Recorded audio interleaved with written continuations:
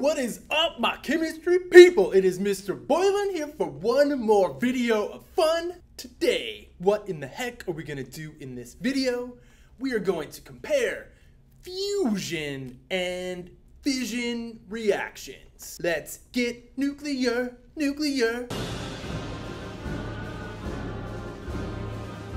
As always, breaking it down for you, or should I say, decaying it down for you. We're going to identify fission and fusion reactions. And numero dos, we're going to differentiate between nuclear decay reactions, which hopefully we learned about earlier, nuclear fission reactions, and nuclear fusion reactions. Basically, when the nuclei of certain isotopes are bombarded with neutrons, the nuclei split into smaller fragments, and that process is called fission. So check out this animation.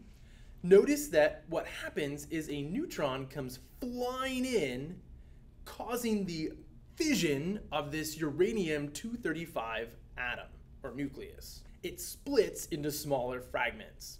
This process is known as fission. Couple things about fission reactions. Additional neutrons are released and cause the fission of other atoms.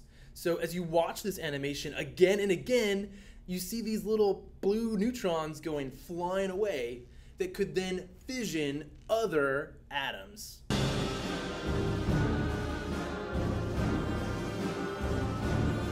Keep in mind then that a chain reaction occurs when some of those emitted neutrons react with other fissionable atoms and emit neutrons that react with even more fissionable atoms.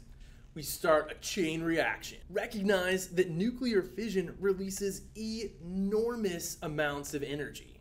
I mean, we're talking about nuclear weapons and nuclear power plants.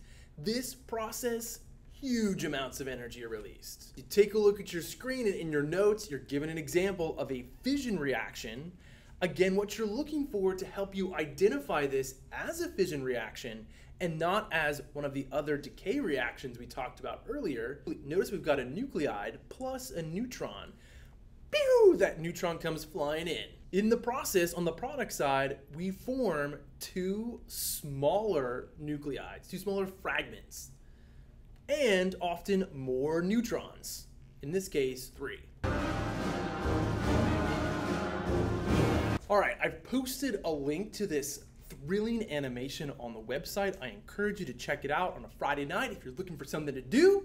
I've got this amazing neutron gun, and I'm gonna shoot a neutron at an atom of uranium-235. I'm gonna fission this sucker. Boo! Watch it. Boom! Fission out. Try that one more time. Shoot in a neutron. Watch it. Fission, boom! Notice we split it out into some smaller nuclides and additional neutrons. So now I want you to think about what's happening in a chain reaction. I'm gonna shoot just a single neutron at this atom of uranium-235. Once it fissions, it's gonna release additional neutrons. Those neutrons are gonna fire out and hit other, well, I'll let you watch it. Neutron, fission, boom, boom, boom, boom, boom, chain reaction! Woo! Now, essentially, a controlled chain reaction is what we use in nuclear power plants. I'm gonna fire some neutrons here, and I can adjust, essentially, how those neutrons interact with others if I want to increase the power or decrease the power. Boom! Science! Now, there's a second type of nuclear reaction we want to be comfortable with, and that is called a fusion reaction. Here, instead of splitting a large nucleus, we're combining smaller ones to make a larger one, fusing them together. If you take a look at this animation, we've got 2 atoms or nuclides of deuterium, which is hydrogen that has a massive 2. As we slam those things together, we create a larger atom of helium-3. Fusion. Now, some things to think about with fusion reactions. You're going to release huge amounts of energy. Now, fission reactions release a lot of energy, but fusion reactions release huger, did I just become Trump? huger, release much more energy than fission reactions. Fusion would be essentially the holy grail of our energy needs. We could figure out a way to harness a fusion reaction. We could power our lives in a very clean way. Now, fusion only occurs at very high temperatures. Part of the reason why it's so difficult to successfully contain a fusion reaction is you need really high temperatures. In fact, you have to use a fission reaction in order to get a fusion reaction to even get started. So, we do know that fusion reactions occur in stars, our sun included, and the hydrogen bomb.